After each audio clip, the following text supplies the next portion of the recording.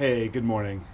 It's been a long time. I understand that work has been very slow here on the Alberg 30, and so let me just give you a quick update where we are and what's going on here. It's still a total frickin' disaster, as you can tell. I've removed this bulkhead here. I had to clear away this drawer and took out part of this, part of the V-berth, and open up all the way back toward the water tank here. I'll do more work on that later, but this is what I'm working on right now. This is the mast support beam. As I mentioned, it's got a bow. The pressure from the mast is obviously taking its toll. I took off the 1/4-inch aluminum plates that were sandwiched this beam fore and aft. I bought some new mahogany. I was going to go with white oak, but I decided on mahogany to replace this. And instead of sandwiching it vertically like it is now, I can show you here, it's sandwiched vertically in the original, and that doesn't make any sense. It's like a leaf spring. Of course it's going to sag. Anyway, so this is, I got to get this out. And in order to get this out, I've got to get these two bolts out. I've got one nut off over here. This nut is seized with some corrosion, and so I'm working on that now.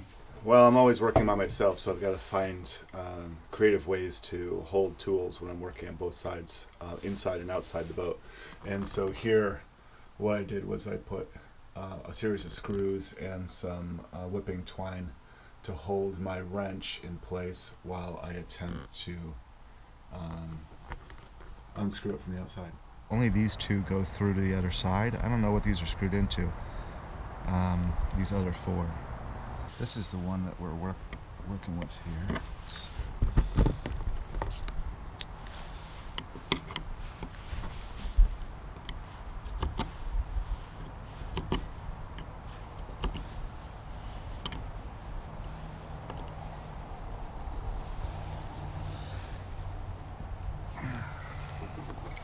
It's nearly impossible.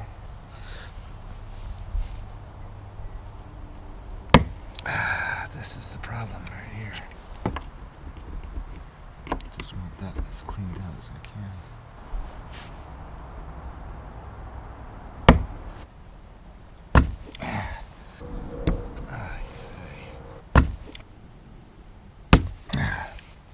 It's early morning hours. Probably what I gotta do is come out here and tap on these and work on them a bit more, but it is it's Sunday morning, and I gotta get back to the house in a little bit. I can't work on this much today. Next weekend I won't be here again, but we'll let that sit with the liquid wrench, and we'll come out here and tackle it again. Before I go, though, I'm going to here. I bought this old fire hose. It's was it 1.5-inch diameter fire hose. It's 20 feet, and so I'm going to go ahead and cut I don't know, 18-20 inches and make 4 pieces, and then redo my my chafe protection. I would prefer something a little bit bigger like this than the hoses that I have. I have just plain old garden hose. You can see that over there, and that's been working fine, but I'm going to go with this. Well, as you can imagine, it's going to take some more time for this boat to get ready, and frankly I'm jonesing to actually sail. And because I live so far away from the sailing area, it's hard for me to find people who, you know, to create opportunities to go sailing on their boats. I certainly can't go on mine. So instead, this is what I decided to do. I bought a small boat. She's not the prettiest thing, but she is set up for sailing already. And so while work continues with the Alberg 30, and I'm still months away from getting those sails hoisted and sailing, I can sail this one and satiate that need to spend time on the water. So this is a 1975 Tanzer 22. It displaces 2,900 pounds. It's got an iron keel weighing 1,250 pounds and a nice deep cockpit. that makes it for a 22 footer really quite nice and stable, and it feels really good sailing it. It is a fin keel with a transom hung rudder, and you might notice the Tohatsu. I grabbed that off the Alberg and threw it on the back of this boat. You know, it's got some wear and tear. It's what is it, 46 years old, 45 years old. But the sails are in good condition. The mast is straight. The rigging is still strong. It comes with a working knot meter or log, and the depth sounder works as well. The rigging lights all work. There were a couple leaks. You can see that the fore hatch I did cover in plastic temporarily. It's got an aftermarket vent top in it, and that's now leaking after I don't know how many years it's been in there. And someone tried to paint it not too long ago. It used to have green non-skid along the foredeck here. You can see where it's still left unpainted, though on the other side they attempted to start painting it. They didn't do a very nice job. In the cockpit they painted half of it also. C'est la vie. The idea here is that I'm going to take it sailing, and that's exactly what I need to do. And this morning we've got 8 to 10 knots of wind on the Columbia River, so I'm going to go ahead and take it out.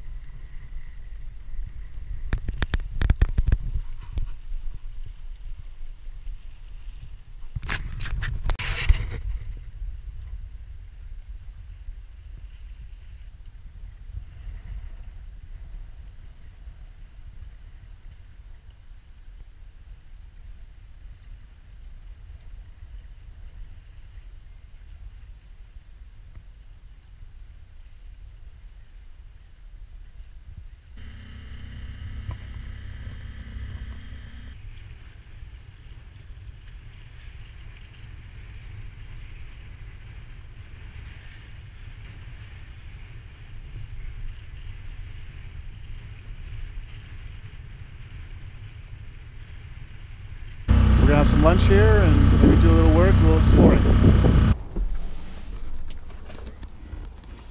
Oh my God, I cannot believe this thing has not been on this whole time. Okay, because I'm a moron, I just missed all those Canada geese. I thought I was filming them.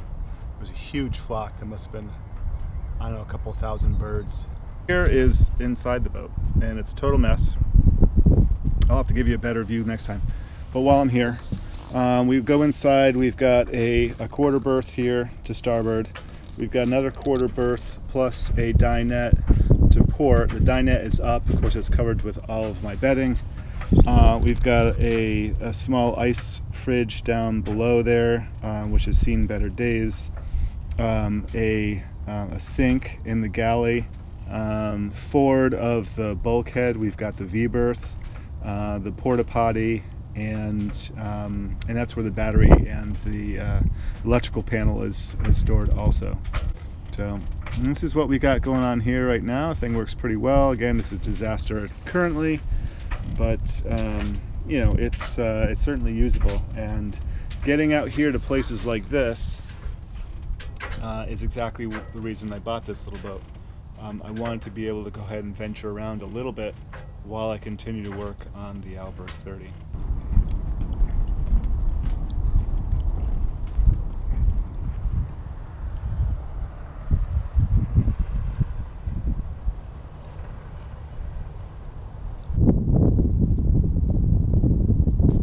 We got deer here. Look at the size of it. Yeah, with a little one too. It's kind of nice. They've got a place for picnics, for barbecues, and for fire. They've got a fire pit here right alongside the beach. Now, February is clearly not the time to come around, although it is a nice day. It's got to be in the 50s somewhere. Breeze is up. Good sailing day. And I'm just over that way. So I'm just walking along the shore, checking out the side of the river, and I came across this little path right here. These little streaks. And you see that they lead up the bank. I hope it'll come out on the GoPro here. And you can clearly see that it goes up into the grass area. It's kind of a well-worn track, so I'm wondering, okay, well, what's using this so much that they're making a trail here? And so the trail comes up, and I don't know if you can tell here, but you've got two. You've got the side over here, and it looks things have been dragged over the side. You see these gouges in the grass. So something has been dragged over, and of course, so they come up, and here is where they join or diverge, depending on which way you're going to go. So just kind of walking up, and you can see that the trail kind of gets diffused here. It's not as particular or as clear as it is here. But then you look up into the distance, and I walked by this big piece of wood. It's a downed tree here, kind of where this fans out. And so I'm walking over, and when I was walking past this tree, I don't know, half an hour ago, whatever, I was wondering where all the limbs went. Where's the top of this tree? Did someone clear this out? Did they burn it? Like, what happened to this thing? And then the answer came to me. This right here is the clue. That is the work of a beaver. So a beaver came over, you can see it here too, and cleared away the top of this entire tree. And you can see its outline with all the leaves and such. And they just left some small twigs here and there. Of course, we're in Oregon. We've got a real and true composting head. I won't get into the gritty details, but they've got actual sawdust here.